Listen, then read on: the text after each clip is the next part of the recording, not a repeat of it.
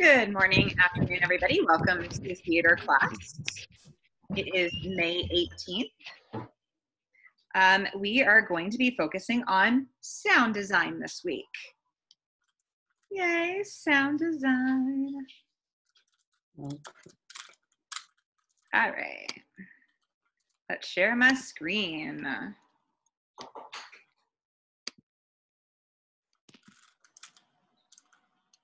Go away. Don't go away, Matt. Just go away. Okay. So, sound design. All right. We're going to start off. I'm going to play you a couple of trailers, and then we're going to talk about them, okay? So what you're focusing on and what you're listening for is the sound and how the sound affects. 1964. Mm-hmm.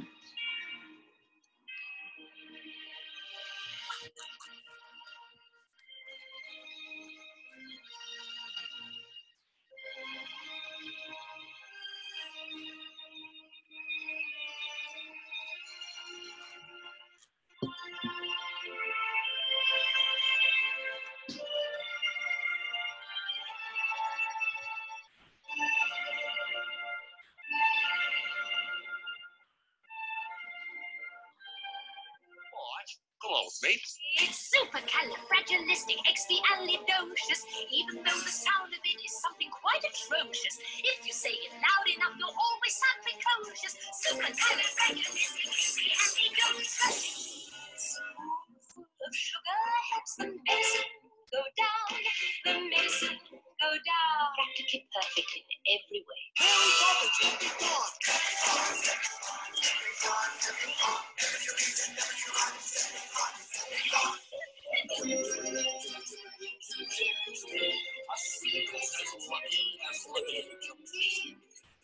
When you're with Mary Poppins, suddenly you're in places you never dreamed of.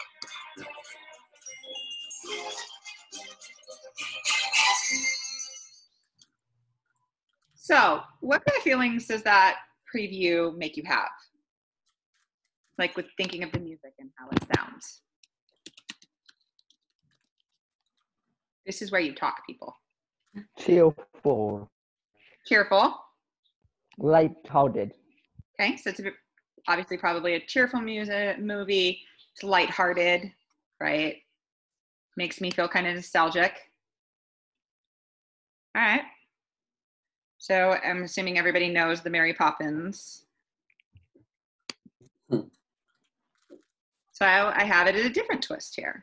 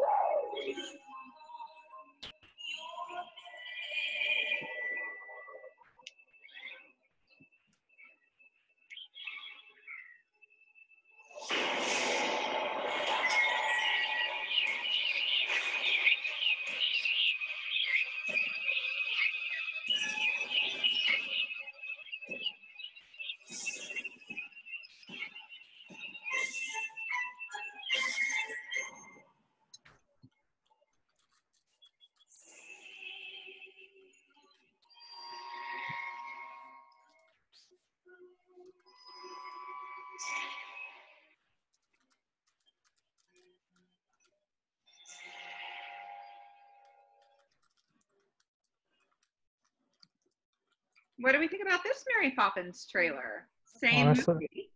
Honestly, I would prefer watching that one than the other one. Why? Because I'm a fan of Scary, and well, if I was born in that time, it obviously would have been creepy for me. Okay, right. So the soundtrack behind it definitely says horror film, creepy, scary, right? Rip the face off. So changing the sound design definitely changes the Mary Poppins movie, right? And what we think of it. Box office. Oh, so the other shots don't help? Okay. I don't suppose they told you anything in Denver about the tragedy we had up here during the winter of 1970? Well, man, they Charles Grady is the winter caretaker. And he came up here with his wife and 2 little girls, I think about 8 and 10. From what I've been told, I mean, he seemed like a completely normal individual. But at some point during the winter, he must have suffered some kind of a complete mental breakdown. He ran amok and killed his family. Like I said, dog. Rome, and that's not going to happen with me. Mom? Yeah? Hey, really want to go and live in that hotel for the winter? Sure I do. It'll be lots of fun. Yeah, I guess so. For some people, solitude and isolation can of itself become a problem.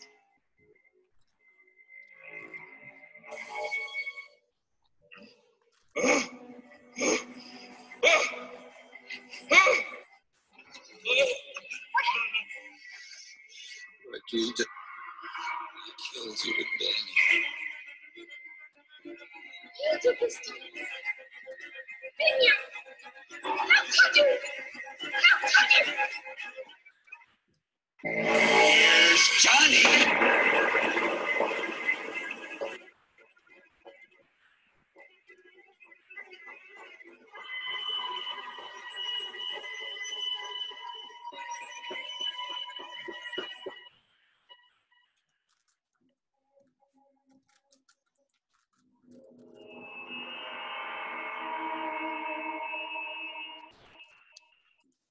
All right. So that's from the movie The Shining, if you know it. It's a horror film. Just not 2 eyes in Shining. What do you guys think of the music on that one? The sound. Very scary, very high tense, very suspenseful, very much. Bad vibes. Bad vibes. Bad vibes. Haley, you keep shrugging. What are you shrugging for? Well, that type of sound is that I've heard regularly used in horror. So Mhm. it started. I'm really no longer. I'm scared by that. Right. But in your brain, though, it does trigger that you're supposed to be scared, whether or not it's played out or not. Yeah. You have to think this was back in the 80s, so it wasn't played out then. Mm-hmm. Right. But it triggers that you're supposed to be fearful, right? Mhm. It's setting the mood for you. Yeah. Okay. I have a different preview for The Shining.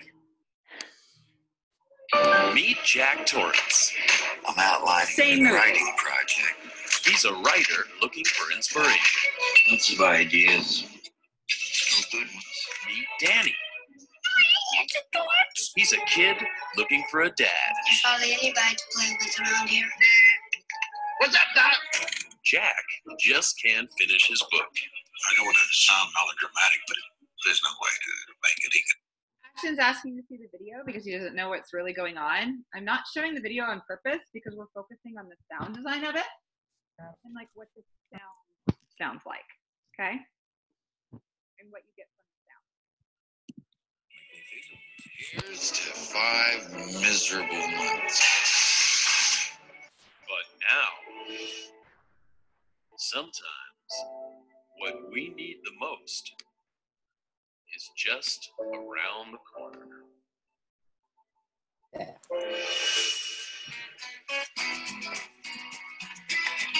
I'm your foster father.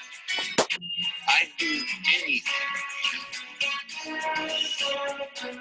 Climbing up on South Street Hill, I love it. I could see the city light. My heart going boom, boom, boom. Son, he said, grab your things, I'm gonna take you home.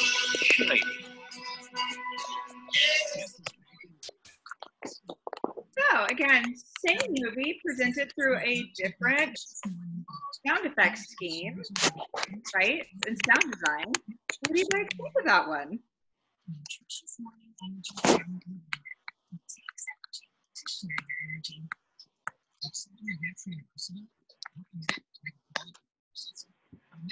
Again, this is where you guys speak. Mute yourselves. But hi, me. Hi, me. Yeah, Huntley, a guy who just wants to have a nice, wonderful, comfortable life. Right? Right, so that's The Shining remixed kind of like a romantic kind of comedy. And if you've ever seen The Shining, it is definitely not a romantic comedy. Definitely up there on the horror film scale. So the point of starting off with these is to show like how we present something really matters on what you think about it, what your preconceived notions are. Like Haley had said, was, you know, she knew the horror sounds, even though it was kind of played out, she knew in her head that it was supposed to be a horror film. So it sets your brain and it sets your mood, right, to what it is you're going to be experiencing. So what is sound design? The sound design completely affects our scene. It like sets us up, shows us what's going to be happening, it really lays out what is going to be going on, right? It's those preconceived notions in your head. It impacts our audience, makes us feel different ways, changes the mood, can take us from happy to sad to excited. Music is super important. Yeah, cool. Thanks, Baden. Baden says it's called priming, right? I'm sure Tobias talks about this a lot with his stuff, right? And it's just as equally important in theater. We have to consider how our sound affects everything in our audience and how it impacts our scene. We have to look at things like volume, whether something's really soft or really loud. And then there's a lot of technical aspects that can go into sound design, right? I'm gonna move this slide up. So when I learned about sound design in college, we looked a lot about like how sound design started. So back when sound design first started, we didn't have like the soundboards and the mixing and the electronics things that we did now. Foley was a big director, playwright, producer person. There's a whole genre of Foley art, and a lot of our sound effects were done this way through our slapstick comedies, through what we heard. So I want to give you a taste of kind of like how things are done. And theater still use this kind of sound design today when coming up with different things.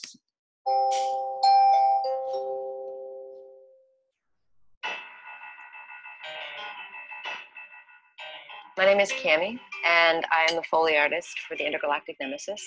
And a Foley artist is a sound effects artist, essentially. Foley comes from Jack Foley, who popularized sound effects in radio dramas, which is how we end up with that term here. With Nemesis is a fusion of radio drama and comic book. So, but I do Foley art, but I also do the sound effects, which means that, for instance, the Foley has a few standard elements to it, and those are the footsteps and a door and a body thud and a wind machine. And then when you get into sound effects, you move out a little bit further with like some of these pieces of electronics that we have that create some of the bigger sounds. Those aren't traditional pieces in Foley art. So that's what I do with Intergalactic Nemesis. I like this one a lot because I can put my whole body into it and it feels pretty good. And you can do a lot with it. It can start, it can come rolling in, or it can just be a big crash, which is a lot of fun, and it gets a good reaction every time. So some of the sound effects that we have on the table are sounds that are, for instance, if you want to make shoe steps, you use shoes. But we have to create sounds that we don't necessarily have like that. So one of my favorites is the train sound. We use macaroni and cheese, and it has to be Kraft macaroni and cheese, the regular kind. You can't have like Annie's Organic Bunnies or any of these other different shapes. It actually matters. So then this is a train whistle that I whittled, and so it sounds like this.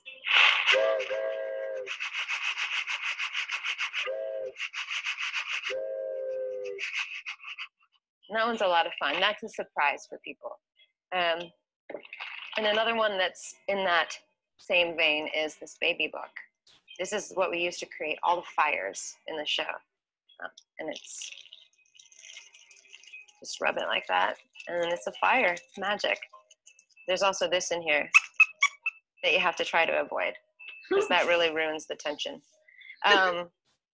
We also have our door, which is a standard Foley piece.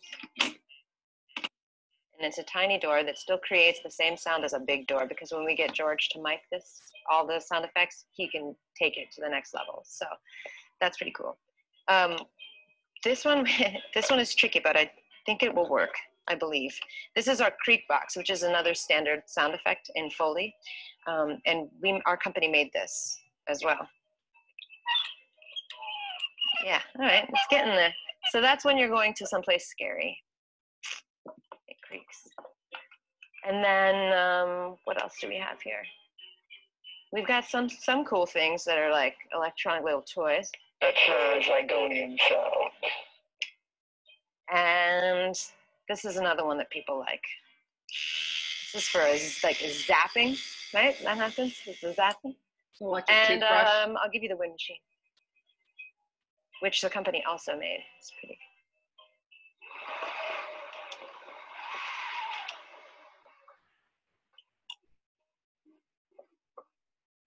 That one's a lot of fun. So a lot of times our sound effects that we have in theater have to be created, you know, during the thing. So you will use like shoes for walking, you know, the closer you get to a microphone, the closer, you know, further away, things like that. Coconut shells are great for horses, especially if you've ever seen any Monty Python movie. Coconut shells are always used for our little clacking horse sounds. Great. All of those are used live a lot of times with theater in our arts. In the slide, I know we watched WALL-E when we were talking about like expressions and, you know, things like that. And WALL-E is also really, really great for sound design because there's not a lot of talking. A lot of it is mostly sound design. I've put in 2 videos for you guys to watch on your own time. And if you get through at least the first part, that's great. It's maybe 10 minutes long. I suggest watching that and seeing how Pixar created the WALL-E soundtrack or the WALL-E play track for the movie. Right. So real quick, just show you how some songs kind of affect our mood.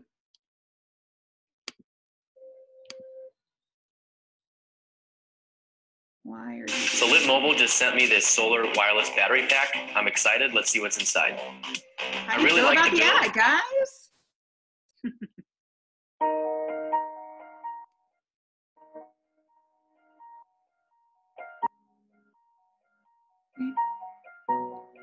We have our sad kind of piano, you know, more haunting kind of effects when you want sad.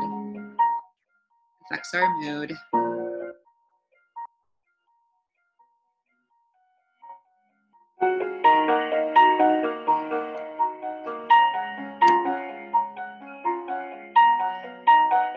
These are examples of how music affects mood, how sound affects mood.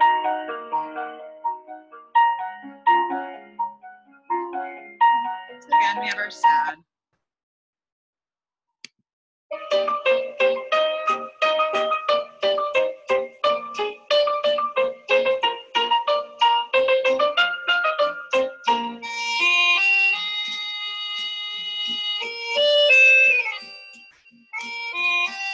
What mood do you think matches this one, guys? Ratatouille. Okay, but what kind of mood? Not movie. That is a mood. Is it supposed to be like a homey feel? Maybe investigative? Maybe. Kind of playful, joyous, investigative, you know. It's definitely on the happier side of things. Right. Okay, good.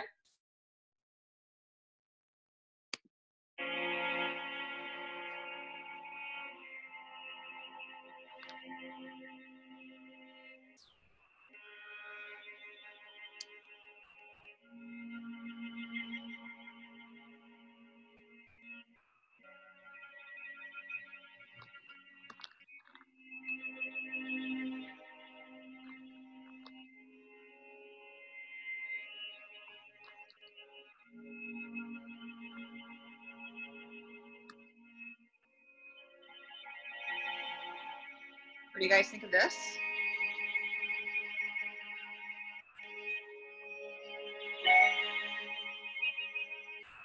Solemn.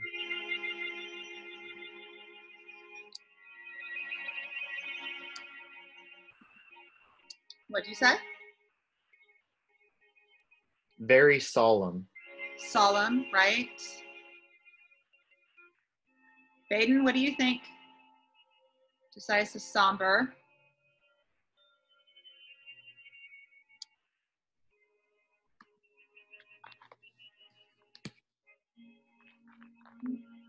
Much somber, kind of intense, not a pleasant feeling of happy. Gray tones don't help.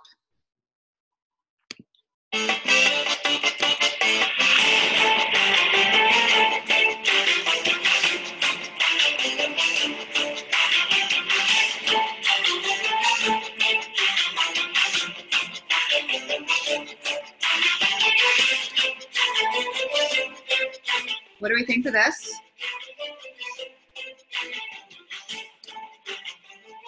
Suspenseful.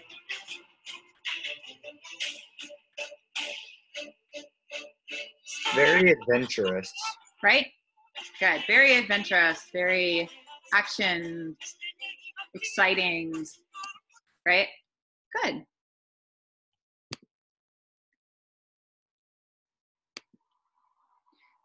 On this slide, you have a page of sound effects that you can use, as well as making your own if you have macaroni and cheese, apparently, but the original noodles. No fun noodles. So FYI, so there's a resource for you. So let's look at your assignment for the week. The real reason you're here listening to me talk. What am I have to do?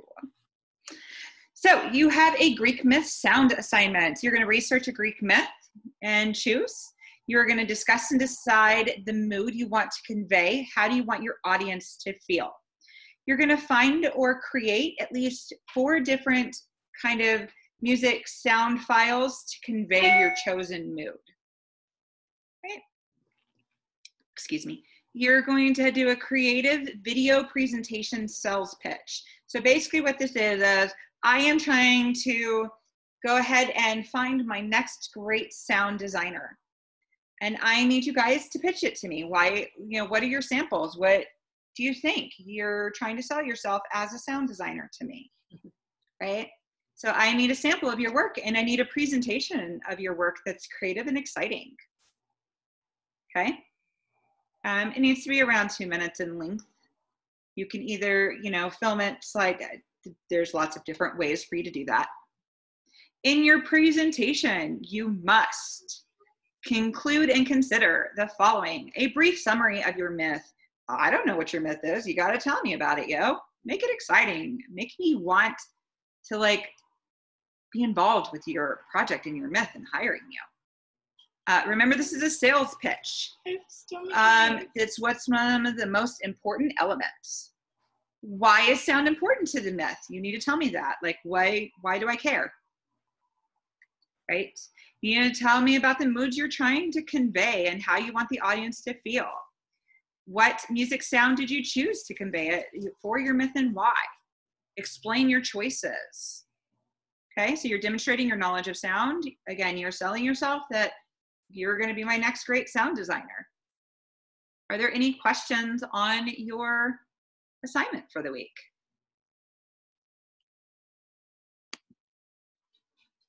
Anyone? Bueller? So it's clear? Okay. Alrighty. Well, thank you for coming to class today. The assignment is up in Google Classroom where you are turning it in at.